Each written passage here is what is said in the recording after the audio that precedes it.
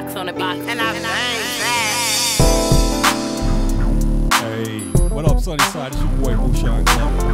And we're doing something different during the pandemic, and we still want to stay in contact with our worshipers.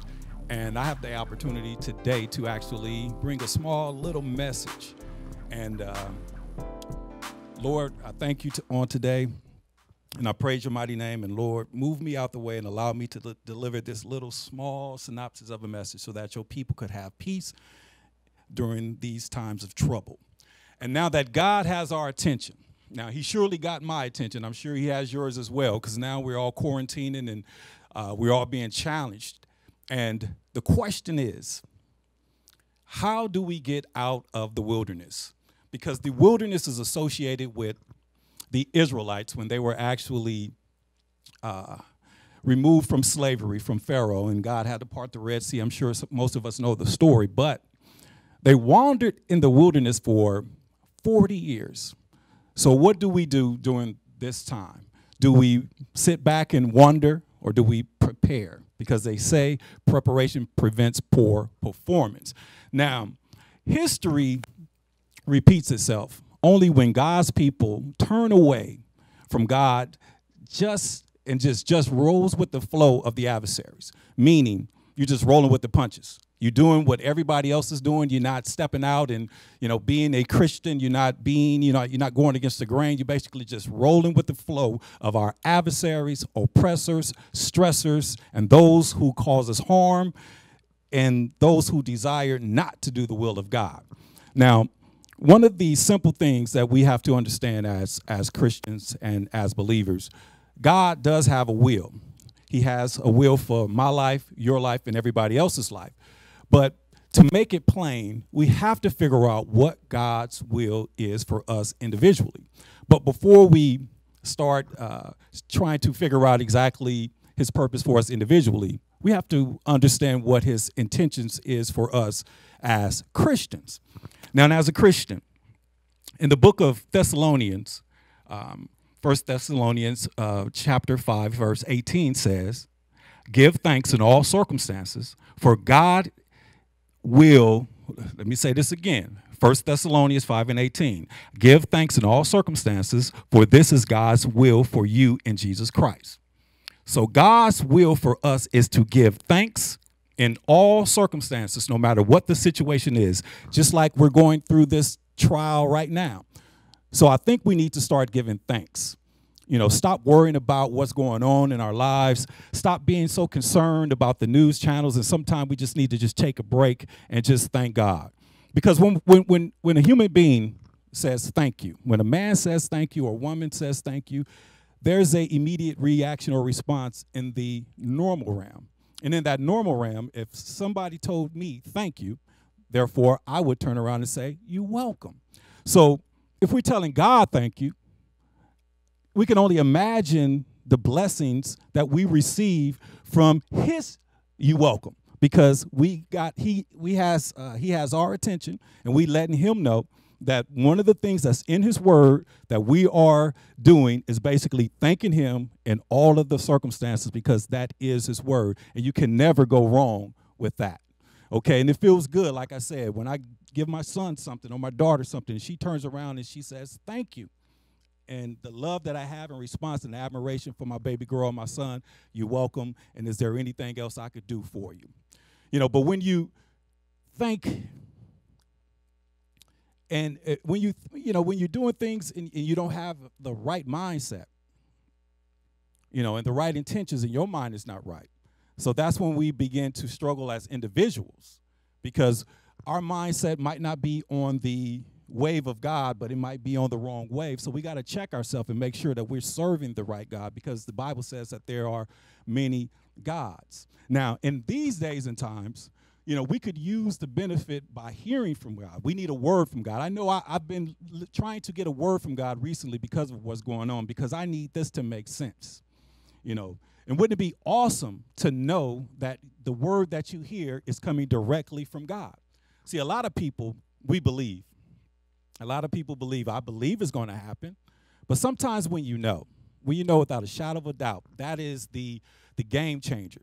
Just like the confidence of somebody asked me if I know my name by birth certificate and somebody told me that wasn't my name, I'm not going to argue and debate with these people to try to explain to them who I am because I know who I am. So we need to stop getting offended and being defensive when people that we know are lost, because we might be lost with them. So therefore, we have to declare, we have to step our game up and make sure that we're on the right sheet of music, because God is always in control. Now, in the scriptures, we're dealing with the pandemic right now, and you could call it a curse, okay? Now, in the scriptures, now a curse, because this is a curse. Now, the curse is the application of divine law that allows or brings judgments and to their consequences upon a thing, person, or people primarily because of unrighteousness. And I'm going to say that again, primarily because of unrighteousness. Now, if I told you we're suffering from this pandemic and we're, losing our minds and things are going crazy, why? Because of we're being unrighteous. So if we could flip that, then therefore we must become righteous. Now, curses are manifestations of God's divine love and justice. Now, they may be invoked directly by God or pronounced by his authorized servants. Now, sometimes the full reason of the curses are only known to God. But in addition, a curse state is experienced by those who willingly disobey God. So as a nation, I'm sure we willingly disobey God because we can't even agree on anything as a nation. Because the Bible talks about being on one accord, but clearly as a nation, we are not on one accord because the Sadducees and the Pharisees clearly don't like one another. Now, for God's people, it's time to develop, manifest, or breed people of righteousness, because unrighteousness is winning. Unrighteousness is winning the game. Now, the game is not over. We got time. God's going to win in the end, but the unrighteousness is winning. So we're in the fourth quarter. The unrighteousness is up by 10, but we got to win this game, and we know we're going to win it because why? We got God on our side, okay? We got God on our side. Now, the Lord may remove curses because of the individual, that's me, or the people, and that's you, for their faith in Jesus Christ and the obedience to the laws and ordinance of the gospel. So what it looks like if we practice righteousness and if we start doing things the right way and praying and telling God thank you and saying thank you on a daily basis and a few hallelujahs, which is the highest praise, I believe we can start to shift the atmosphere because the positive energy must block out the negative energy. So when you look at the world and how it is today, sometimes the nation, to get rich, you got to do some bad and cruel and evil things. To be wealthy, you don't have to be honorable. You don't have to be a lover of God or a lover of man. You can just go out there and do your due, but death and jail may come. Now,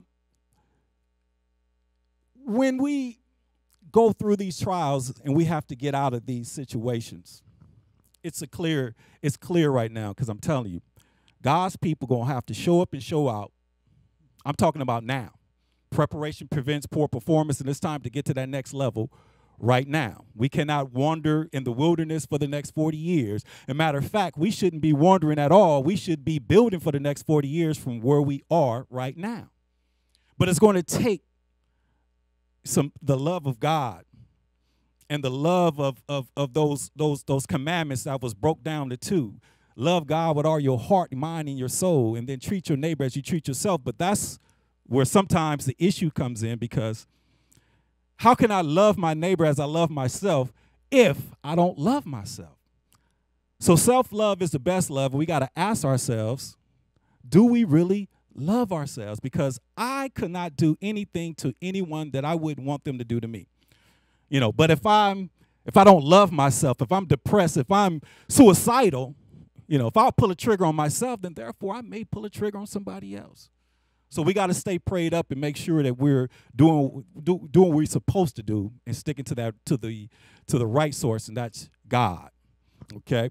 Now, to let you know that without a shadow of a doubt, that God has issues with those who goes against him. And you can find that in the book of Matthew, chapter 22, verses 37 through 39. Love the Lord your God with your heart and with all your soul. Now, this is the greatest commandment. And the second is like, love your neighbor as you love yourself. And like I aforementioned, some people don't even love themselves. So I think right now you have to look in that mirror and fall in love with yourself and thank Jesus for him creating who you are so you can become that individual that you are to become, because everyone has a purpose. Now, in closing, now that God has our attention, how do we get out the wilderness? Now, we have our instructions from God in the midst of this storm. Now, if we don't prepare and strategize in the midst of the storm, then we won't be equipped to build when the storm is over. Now, we must move past the survival mode. See, a lot of times we just want to survive, but we have to move past the survival mode, because when you truly love God, you know you're going to survive. You know it's going to be all right, but we have to move past survival mode. Now, if we believe, we must move past belief, because we're living in a time where you have to be bold and you have to know who you are and who God is and who you belong to. Now, we must be proactive and not reactive. We must be positive and not negative, and we must be optimistic and not pessimistic. Why? Because this is some of the mindsets and some of the rudiments of God. And I say this because I know without a shadow of a doubt that those are at least 3 rudiments of the mindset of God. And I will add another rudiment to those 3, and that's righteousness. Now, righteous acts in the eyes of God will grant us rewards from God beyond measure. Now, we're being challenged by God to do his will. Now, this is a must. So we must know the mindset of God, because the mindset is connected to his will, and his will is connected to him. So if we could connect to God's will, then we're in his will. So we're connected, living in safety, maneuvering through life without having to worry about what's going on in this earthly flesh. Now it's time for us to live peacefully amongst each other, seek righteousness at all times, and continue to introduce Jesus to a dying world. And I'll close with this. And it's in the book of Proverbs 18 and 13. The name of the Lord is a strong tower. The righteous run into it, and that's where they are safe. And may God bless the word.